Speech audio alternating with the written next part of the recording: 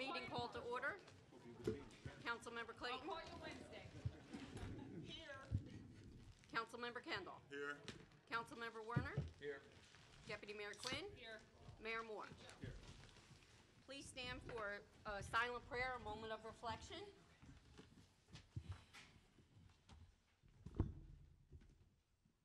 We will now salute the flag. I pledge allegiance to the flag of the United States of America and to the republic which stands one nation, under God, indivisible, with liberty and justice for all. As to comply with the Open Public Meetings Act, Chapter 231, PL 1975, adequate notice of this meeting has been provided in the following manner. The annual notice was forwarded to the Asbury Park Press, the Coaster, and the Star Ledger on January 6, 2016, and posted on the bulletin board the same date. All notices are on file with the city clerk. Items for review, we're under A, City Manager's report on issues raised at prior council meetings. None at this time. Item B, items to be presented by Police Officer Joel Fiore.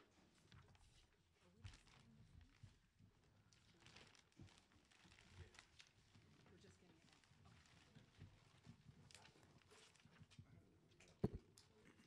Oh, maybe I did too. Then I read it. If I had it, I read it.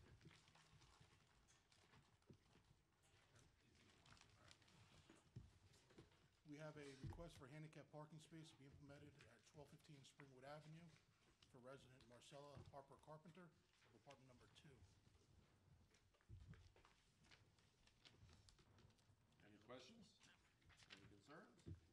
Thank you, sir. Oh, you're right. Okay. Then I read it. Items to be presented by iStar. Hey, Melody, this is no different than the one in our packet, right? I was given them today. Michael, is this any different? No. Okay. Okay. Good evening, Mayor Moore, Deputy Mayor Quinn, members of the council. As you know, my name is Fred Lassell. I represent iStar Affiliates, the redevelopment council in the city of Asbury Park.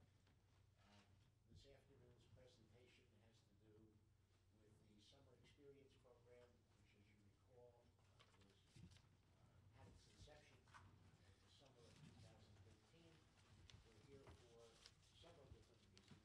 The first is to extend the enlightenment program for another 3 years at the discretion of the council, of course, and to tweak some of the elements of summer experience.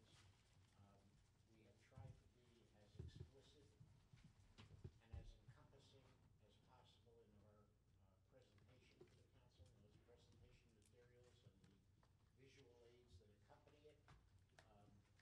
David Fogel is with me this evening from iStar and is happy to either walk the council through the elements of the program and the various tweaks that we're seeking. And he also has some visual aids to help describe what's happening. But essentially, in addition to the 3-year extension that's being sought, we're looking to recolorize the structures and signage, install new roofing, and to bring back palm trees, which did not do well after the first winter. But we believe, we're hopeful, that they'll survive the next winter, and if they don't, to substitute another available and appropriate species. Fred, if we had probably one of the most mild winters, certainly than we've had, and I've been here 15 years, what about next winter makes you think they're going to survive? Yeah, They're going to take them out and move. I'll speak about the tree. okay. They're taking the palm trees out and storing them.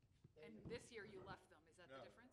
they went from palm trees to trees that were more natural to the Jersey Shore that died. They're going to go back to palm trees Okay. and burden the cost on them to remove them to save them for the following year. That's Okay. also Okay. correct. That's absolutely right. You don't have to speak on it then. That's fine. No, okay. That's just the.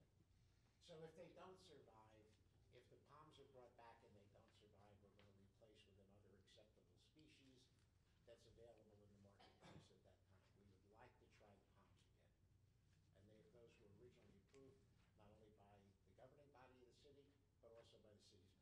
And the palms didn't survive the first year, though, right? They survived the summer. They survived the summer, but not the winter. They did not survive. And for them to change from palms to another Jersey tree, they had to go back before the planning board and get permission. So they did that, so now they're asking to And go that was back in to palms. 2013, That is right? I think that was correct. before my time, No, wasn't it? this is That was- 2014. Yes. Yeah. 2014, Okay. we effected the substitution. Okay. With the permission of the council and the permission of the planning board. We're hoping not to be back in burden you again, and that's why we're asking for a little bit more flexibility this time. That if they don't survive, we'll do something else that's appropriate. What did you put in last year? Excuse me? What did you put in last year? We replaced the trees, they died and we No, replaced them last year. I know, but what was the species? There were deciduous trees consistent with the plan, so they don't survive. So they're living in that location with nothing to block it, ruins the trees, so it actually ruins the customer experience because there's no shade. So the palms work the best. If we owned a palm tree plantation in Florida, the cost is very de minimis to us to bring bring the trees up here, and we'd like, your approval to do that again. Right. And then the last element that I want to point out to the council's edification, that David can show you on the large area map. We want to move one of the existing crew towers that's been in place since 2013 from the south end to the north end. It's lot 1.26. It's adjacent to the food truck and parking area that was created, I believe, last summer. And obviously, that's an area where there's a significantly greater concentration of tourists, visitors, et cetera, et cetera. So frankly, the location of the crew tower at present that was approved a number of years ago is not doing anybody any good, to be blunt. We think that it'll get a lot more attention and frankly do its job better because it really is a form of a beacon, and we use the summer experience program to advertise the city as a whole to visitors. So we think it's best suited up at the north end of the redevelopment area as opposed to the south end. Just to give everyone some background, originally when we came up with these crew towers, the thought was it would be a good place to provide some of the ambassadors with shade. So you can open up the side of them and they could, instead of standing outside in the sun all day, they could have an area where they could come and get some shade. There's a color change. What color are you going to? Sure, so I don't have a packet here, but so part of what Fred mentioned earlier is part of our rebranding efforts is where we've decided, and I couldn't get this updated in time for tonight, but we're dropping the waterfront branding efforts, and we're just referring to it as Asbury Park. And the thought is that we're trying to, broaden people's exposures to the entire city, not, focus so much on the waterfront itself. Yeah, that's exactly right. The experience is the city of Asbury Park as opposed to focus only on the waterfront. And the new sign is just down by the main building. There's only one new sign and it's there. Yeah, and Okay. I'll speak to the sign in a second. So Okay. you're asking about the colors. What we're asking to do, what we're proposing is, so you can see from this picture, these are the roofs. So there's a roof for the longhouse, which is where, you can go in, use the restroom, shower, and then there's also a restroom trailer right here, which also had a roof. So what we're proposing to do is keep the white here, but just add our new logo to it. And there's kind of an illustration in the package, which we gave you. So it's just blue-ish, Yeah, like yeah, different exactly. shades of blue. It's a darker blue. We were also requesting for the crew towers as well. It's going to have a white background with the blue Asbury Park logo on them as well. And then speaking about the signage, something that's going to be a little bit different than actually what we sent to you on Friday. In looking at it and speaking, with some contractors and whatnot, the signage that we sent to you on Friday, it seems like it might be very difficult to execute and get that done in time for the summer.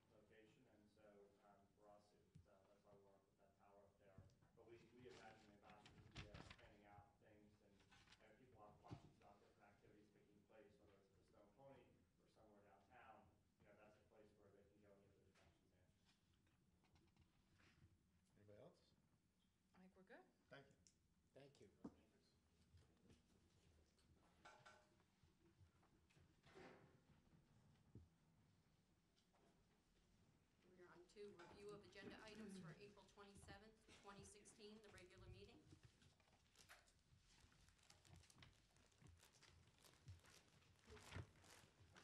Any questions? Well, if you're gonna, are you gonna do mine? Because I already got answers from Michael now. No, Okay. I may do some of yours. I don't know. Joe, Yvonne? I've already gotten the answers for my question. Okay. Jesse? No.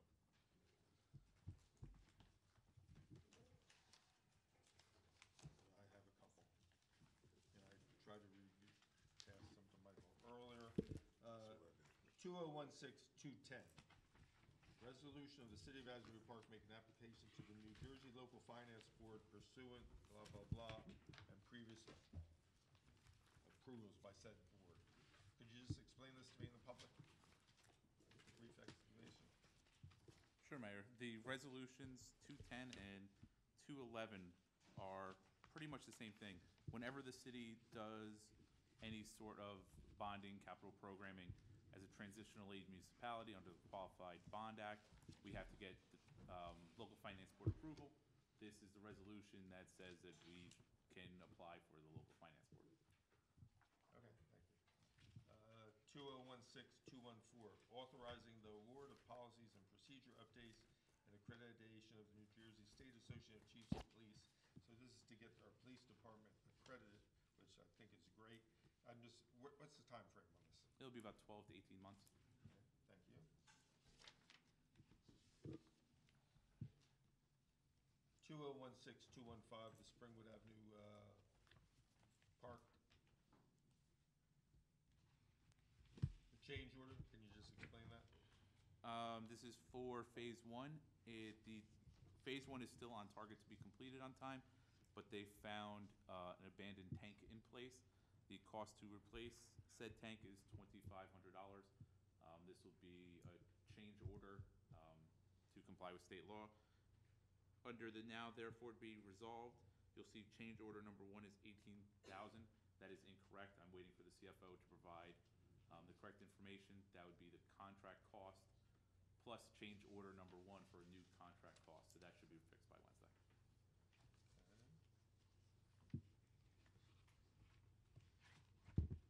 That's all I have.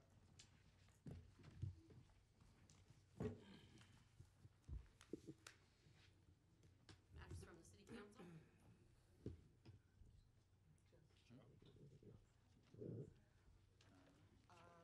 Okay. A couple of things. First, I wanted to thank our staff and the people who worked so hard for the rodeo, for recreation. I think it was a great success, and I want to thank everybody that came out and supported the city, and most of all, supported our recreation department and our children. Second, on Saturday, we also had the opportunity to go to the SALT School graduation, and that is the school that was set up by SALT and iStar to staff the new Asbury Hotel. 110 students graduated on Saturday. It was a great affair. They were there with their families and their friends, and each person was recognized. So, and the beauty of it is when the hotel opens, at least 60 of those individuals will have a job in the new hotel. So I want to recognize that. And on Sunday, the Monmouth Conservation Foundation is holding a fundraiser for the Springwood Avenue Park at Tallulah's.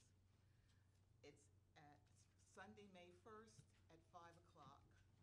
It would be really wonderful if people from Asbury Park came out to celebrate and to support the fundraiser. They've done it in the past, and in the past, it's always been people from outside of the city. So I am appealing to you, please come out and support this event. And on Saturday, April 30th, is our citywide cleanup.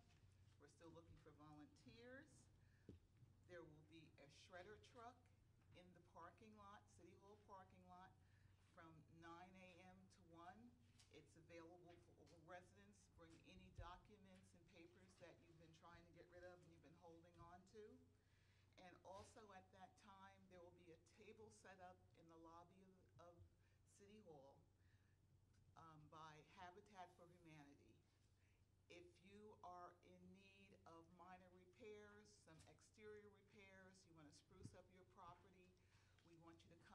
sign up.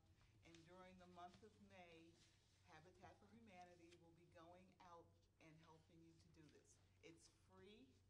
It's available to any resident, so please come and sign up if you're looking for assistance. And last, on on May 7th, the second part of the expungement seminar will be taking place. And we're asking any individual that needs assistance to please come out. And if you came out on the first time and we weren't able to help you, please come out again because the laws have changed. They changed effective April 27th, so there may be an opportunity for you. Thank you. Oh, and I have one question. Michael, what's the status of the cameras? I don't know at this time. I'll get back to you on Wednesday. Jesse? Well, I'd just like to piggyback on what you said. Thanks go out to all the sponsors, the people that worked harder to putting the rodeo together. It was a grand affair, and if you didn't come, you missed something. You missed something that really was good, and it was good for the town. And everybody was just full of joy and happy because it was a new event that we tried. So we just want to say thank you as a council. Yvonne hit both of mine, which were the Salt School, which was a great event, and the rodeo. And just in case John doesn't mention it, because you're relatively humble, that rodeo raised more money in terms of net. We are going to put Asbury Park kids through camp for the next 3 years, which I think is the most amount in any previous either ball or event. Hopefully 3 years. That's it. Depends how many apply and how quick we spend the money and other things. I'll start off with the rodeo for recreation. I have to say thank you to everybody, including mayor and council, administration, Cassandra, Alicia, Cindy, Barbara Graham Wagner. I'm going to forget people that worked on the committee, and she's going to hate me, and she hates me already. Carolina Toole. We were here at the end. If without her, we'd be here, and we still would have made a good buck. But because of her, we know we're well over $30,000 profit, and we could be close to 35. We still have some outstanding bills, and people are still sending in checks. So if anybody wants to make a check out, it's to City of Asbury Park, 1 Municipal Plaza, AP New Jersey, 07712, and the check should be made out to the Asbury Park Recreation Trust Fund. A great event, and it was a joyful. Don't believe it took 4 months, but it was a good event and great people. And you cannot do any event without a great committee. So the committee deserves all the credit. Okay, so that's a positive. Let's get to the negative. Have we heard from Mr. Gary Carr? Not from Mr. Carr, but the governor's office and the District 11 Assembly people have reached out to me, and they're going to be coordinating the efforts. Fantastic, because I was going to say, the hell with Gary, let's go over his head. So I guess we already did that. On 20116-16, the ordinance, and that's for to buy, be it vehicles, equipment, blah, blah, blah, through a bond ordinance, which is definitely needed, but in there is an aerator. And so we've been talking about getting 2 aerators into Sunset Park for way before you were here, going back to last summer.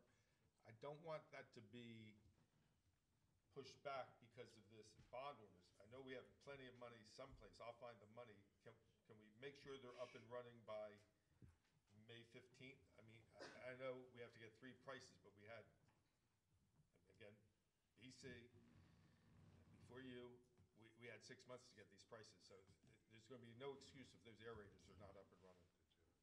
And I'm going to take a personal hit on it, and I should, because I've been telling the public it would be done.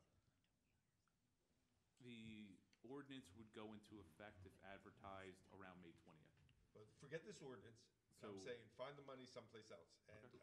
I know all 4 are going to support me on that, and I know I can find the money because on tonight's bills and claims, and on 2 months ago bills and claims, we took money out of DPW for snow removal, and we have $95,000 sitting in an account for snow removal. So transfer that money that we took out of DPW to snow removal, put the money from snow removal back in the DPW budget, and they can buy 10 aerators. So again, Michael, this is something like, all of us went through this it was a brutal, brutal summer. Anybody who looked at Sunset Lake was appalled, rightfully so, and there's no excuse for this city not to be ready before summertime. So if you say, I'll give you my credit card, buy the damn things. Okay, They're expensive, but yes. my wife has a good line of credit. I don't, but So my you're wife spending does. your wife's money, not your money? Don't tell her. Okay, last thing. I know DPW is doing a survey on all our signs, and that's gonna take forever. Meanwhile, what can we do as the governing body setting policy saying, meanwhile, as we're doing the survey, can you please take down the signs in every park that says no picnics tomorrow? I Well, mean, wouldn't we have to rescind the ordinance that made Depends the on what, sign? it Okay. I depends doubt on if if there it's was an ordinance. ordinance. I mean, it's 2 nuts and 2 bolts and a screwdriver. Okay. No picnics, take them down, if possible, as soon as possible, please. That's all I have, thank you. Matters from the city manager? Thank you. There's 3 rather quick things. Number 1 on the list is the Estoppel certification for Madison Marquette. Madison Marquette needs, in simple terms, a document stating that they're not in default on certain aspects of their agreement. We're, at this time, Carl's researching it, not sure if it needs a council resolution or it can just be signed by myself administratively. So we have it here just in case for either one. Arcade regulations, I've been approached with, and we talked about this approximately a month ago, from a business about changing the arcade regulations in the central business district. The planner is working on it. We've had some discussions. This has been part of the larger central business district plan amendments, and that should be forthcoming in the next month or so. And the parking consultant request for proposal, the parking committee has reviewed it. Myself, the deputy mayor, and deputy mayor meeting with the state fiscal monitor tomorrow. We'll have a brief discussion on that, and there should be some sort of recommendation either Wednesday or the next council meeting, the first one in May. That's all. Matters from the city attorney? If there's gonna be a recommendation for Wednesday, since I can't make tomorrow's meeting because I'll be in Trenton, just email us all, please, before Wednesday, because I have problems with the RFP as it stands. Okay, thank you. Matters from the city attorney? No matters. Thank you. May I have a motion to open the public comment portion of the meeting with a 3-minute time limit for each speaker? Move it. Second. Councilmember Clayton? Yes. Councilmember Kendall? Yes. Councilmember Warner? Yes. Deputy Mayor Quinn? Yes. Mayor Moore? Yes. The public is expected to conduct themselves in a proper manner. Any derogatory, abusive, or threatening statements will not be permitted. The chair will immediately rule such conduct out of order, and after appropriate warning may terminate any further comments from that speaker.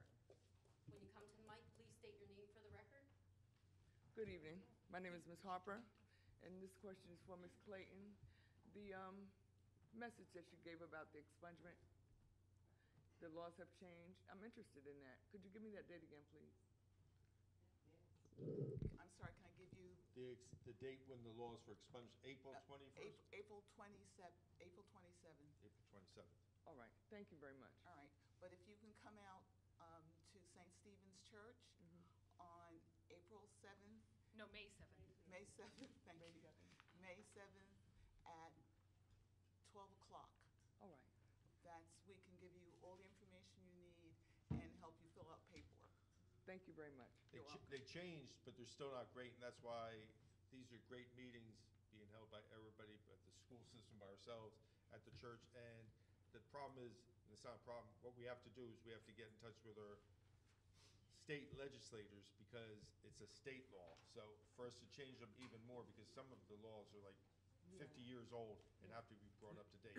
So the more people we get to attend, sign the petition to send to Trenton, the better off everybody is.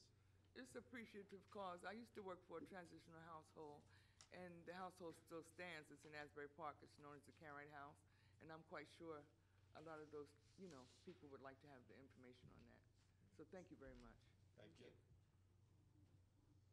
The Cainwright House is a really great organization. Yes, it is. Yes,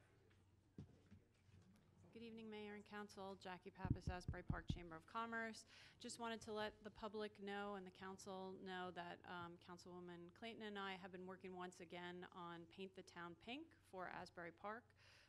We'll be sending out some details, and you'll get some from Hannah and myself about different programs, but I wanted to take this opportunity to let people know that on the business community side, we are launching a contest/exhibit, and it's going to be called Bravo.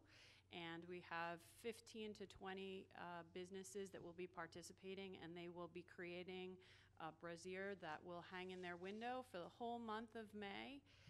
That will be an awareness campaign for getting an annual mammography. So if you have done that, then congratulations. If you have not done that, then get some inspiration with our local businesses the whole month of May. They will be installed the first week of May, and the contest will end and be judged and awards given to the winning businesses on first Saturday in May. And we'll cut the ribbon on that exhibit that will last the whole month of May, along with some other festivities going on during the month, and lots of pink all over town. So if you're a resident or a business, take the month of May and pink up your place. Thanks. Thank you. That's a great idea, Jackie. I'm not going to say what the new owner of Pink Elephant said. It involves elephants.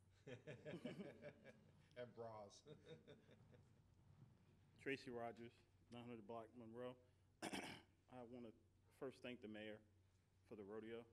I heard it was fantastic. I actually had a meeting in the Bronx, so I couldn't make it, but I heard it was fantastic.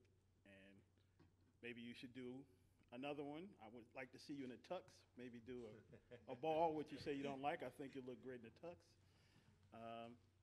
And I think we realized when we work together, the situation with the Salt Hotel, when we all get out there and we push for the residents to be involved and work together, you get the result of what you had, 110 people coming out of a school and 60 residents going to be working for the city. And I think that's going to make them proud and also the city proud. So I look forward to that, and I appreciate, the fact that you guys got involved to try to make that happen. I have a question about Springwood Avenue Park. I want to know where most of that money for the park came from and what account where it was taken out of. And also, just following up on what else? Getting excuse me, I lost my train of thought. Just following up on getting us together for the cleanup for the summer. For April 30th. If we can all communicate to get everybody out there, and with Habitat Humanity coming out to spruce up houses, I hope everyone takes advantage of that because people, seniors, elderly people, they don't have the money, and if we can also volunteer to help out with Habitat, it would be great. Thank you, Tracy. Do you want to answer where the money came from? There were about 5 or 6 different funding sources involved in both Phase 1 and Phase 2. I'll get a breakdown for Wednesday of which ones have been drawn down and where they stand, because it was multiple sources. Conservation, community development, open space, there was various ones that were used. We have 3 Monmouth County grants, some CDBG money, but Mike will give you all of it. But you also know that some of the part of the $2 million that was given to the city from Asbury Partners or iStar was also used for that funding?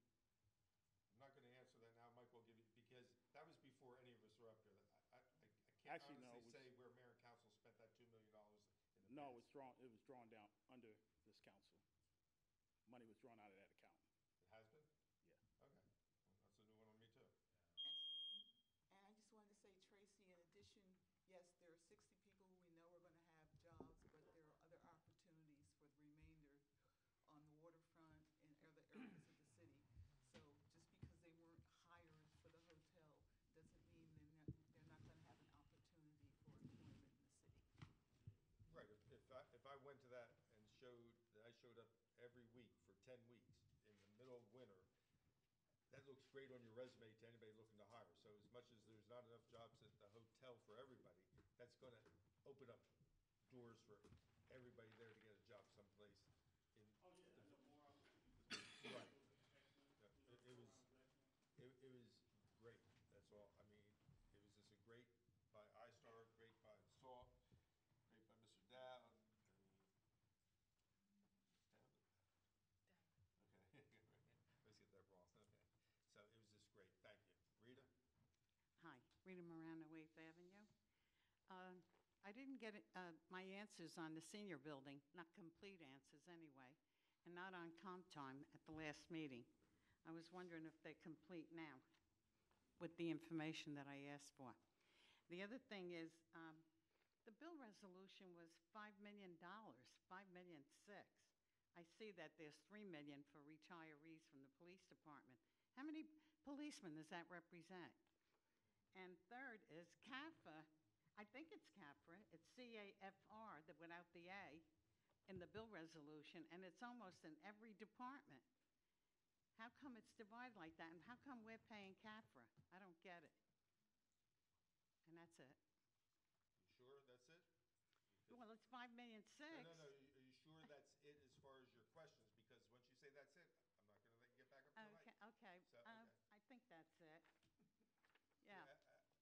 I'll wait for Wednesday for the rest. Okay, I'll find the bills and claim. I think it's so high this year, I think what you're talking about with police and fire is the pension payments are due. And that's why it's $5 million, because we have to make our yearly pension payments. And as far as the CAFRA, I'll find bills and claims. Give me a page. But CAFRA, I have them written. It's almost every department. It's not CAFRA, the state CAFRA. It's not, has nothing to do with the beachfront or something like that. Oh, it doesn't have anything to do. It's an accounting, it just breaks it down by department. That's all it is. It's just a summary of everything. It's like if we buy. But we're paying this, right? It's in the bill resolution. It's, if you add up all, you'll say office supplies, gas, tires equals $10. You'll see underneath it CAFRA for $10. It's just the reporting part of it. It's not being paid. It's just a summary of all the expenses. Louise will help you. What about the senior building and the comp time that you've been working on? For the third time with the senior building, it is part of the deed and part of the redevelopment plan with Interfaith. If Interfaith, who has 2 spots on the board, wants to change the makeup of the board, they control the vote. Interfaith does not want to change the board. For comp time, yes, as I've said in the past and probably will in the future, that it has been looked at, it is being reduced. I've asked every department to come up with a plan by the end of the year, emergency services, police and fire, 2 years to reduce comp time and unused vacation time to comply with contracts and statutes. Did you say that the Interfaith doesn't want to change any of the board members? Yeah. Well, who are they? I mean, like, what about us? They are the controlling interest. They have 2 of the 3 votes. Signed legal document. What? They have a signed legal document that made up the board of directors. And it says 2 members from Interfaith and 1 from the city. Well, who's the one from the city? It was Tony Nuccio. Still is until he resigns. Still is Tony Nuccio. And they met in January. They had their yearly meeting. They did a budget, they have minutes, they have audit reports, which I've mentioned, you can Oprah them. But the only way to open that is Interfaith, as a controlling member, has to have 2 votes. And they're not going to give up control of the board, because why would they? That's the only way? Unless somehow the city member can convince one of them to vote against the other. But I don't see that happening either. So, I mean, Tony Nuccio is gone, isn't he? No, his last day here is April 30th, but he's a board member until he resigns. Okay, so the next time you pick a board member, pick a taxpayer. Thank you for your volunteering. Oh, you're welcome. Jan Sparrow, 2nd Avenue. There was a pub crawl on Saturday, and I would like to pass along our congratulations or thanking the police department for being out there early in the day. And everybody downtown, the retailers, all appreciated the fact that there was, I would call, a show of force, that kids, young adults were much better behaved, and we sort of felt like it sent a message that this summer in particular, that we are paying attention, that we're not going to sort of tolerate behavior that we've seen in the past. So I sort of took a quick poll yesterday and today, and everybody felt like it went really well. There wasn't the usual stuff going on. The evening time was good. So congratulations to whomever said to the police department, could they step up a little bit and check, make sure everything was copacetic. So thank you, pass it along, and we really appreciate your trying to help us take care of the downtown community. And I don't know if they were on the boardwalk, the pub crawl at all. So the only thing I'll say, Jan, is when we did, the council, was in contact with the city manager and Tony Salerno about the pub crawl. But for the record, when these pub crawls happen, however it's organized, whether it's on Facebook or something, we don't always find out. I mean, we found that one out a day or two before, and we're able to get resources down there. So when any of you find out that those happen, it's really important for you, because if I don't follow the Ale House on Facebook, I don't know they're having a pub crawl. So the only thing I would ask, I mean, I'm really glad it was successful because we found that out kind of late that they were doing it. But anytime that the downtown finds out, these pub crawls are not city events monitored by the city. It's a group of people saying, let's do a pub crawl and go from this bar to this bar to this bar. So the only thing that would be helpful in terms of the retailers and restaurants downtown is to give us a heads up. We will, but thank you very much because it made a huge difference. Well, thank you, and I just have to add, we know during the wintertime, we had problems downtown. And anybody knows me, I'm cheap with city dollars. I'm like, no, don't spend unless it's necessary. I mean, the entire council has sent a message loud and clear to the city manager and to the police acting chief.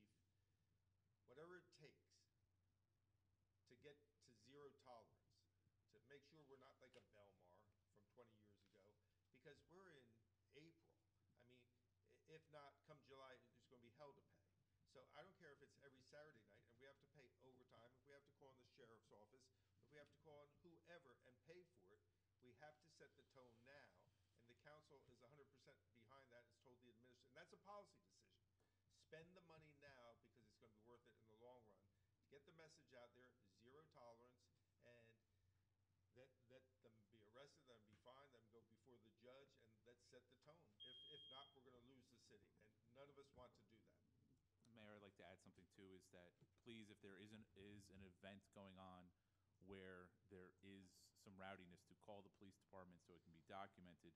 So during the liquor license renewal process and any of the permitting process, the council actually has some teeth and some documentation behind it. I've met with some business owners who say they don't want to make the phone call, but I can't stress enough, call the police so it's documented. So when renewals happen, there's actually teeth behind the stuff we need to put into them. You're absolutely right, and I thank you for saying that, because we cannot do it. If we put a premise report on somebody and say you have to hire off-duty, they're going to take us to court and they're going to win, because where's your documentation?